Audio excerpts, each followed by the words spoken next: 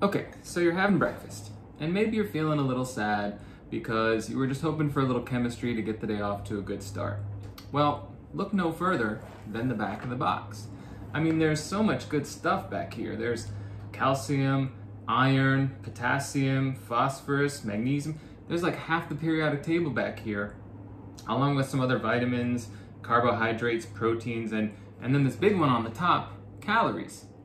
But what is a calorie? The calorie is one of the units we use to measure heat or energy. And it was originally introduced back in the late 1700s, early 1800s, back when some people thought caloric was a chemical element, and that when you heated something up, caloric went in and its temperature went up. And so you've added caloric, or this element, to substances. By the time it was originally defined, a calorie was defined as the energy it takes to raise 1 gram of water 1 degree Celsius. So you got to imagine a little milliliter of water raising it 1 degree Celsius, and that would be a calorie. Now I have here 1,000 milliliters of water, which would be 1,000 grams of water. And if I wanted to raise this from whatever temperature it is now up 1 degree, that would take 1,000 calories, or a kilocalorie. Just like any other unit, you can use metric prefixes with it as well, like kilo or milli. Raising this water 1 degree Celsius would take a kilocalorie, or 1 kcal, which is actually the same unit that we use in our food nutrition.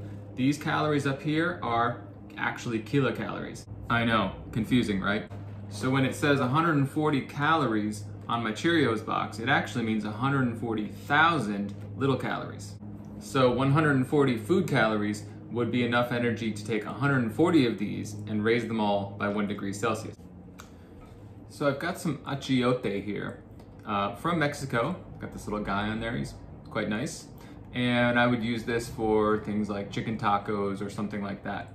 Now, according to the nutrition information on the label, the serving size is 20 grams, but the energy here is in a different unit. It's 155 kJ.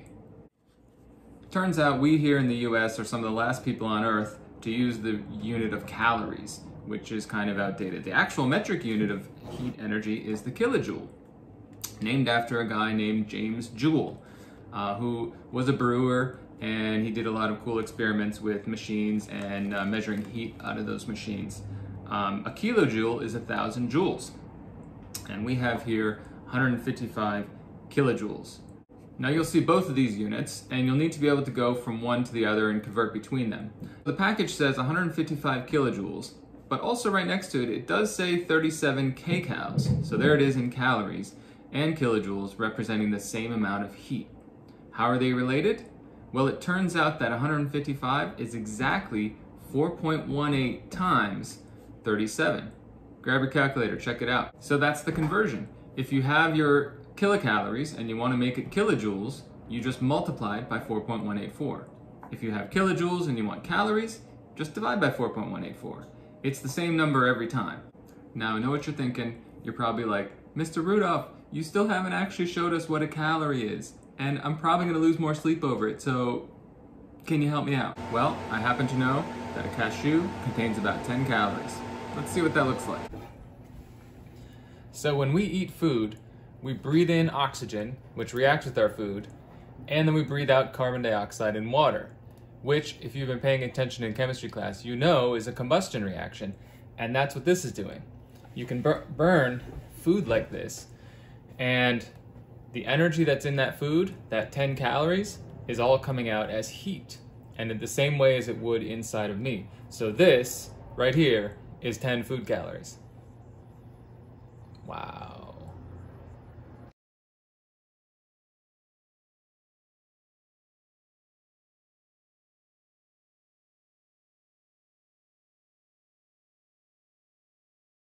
All that's left of my burned up cashew.